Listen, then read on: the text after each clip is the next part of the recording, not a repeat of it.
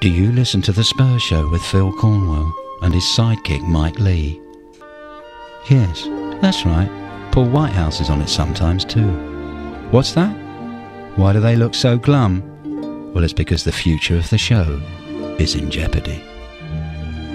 You see, they're not just unpaid like all these other top Spurs Show guests. It actually costs them money to make this show for you. But it can't go on forever. In fact, without your help, the Spurs Show will die and won't return next season. If you listen to the Spurs Show, please give whatever you can to save the life of this vital institution. Just the price of a pint of beer, or if you prefer, the price of a small family car, can make all the difference. Whatever you can afford to give. So come on, let's see if we can't put smiles back on those stupid little faces.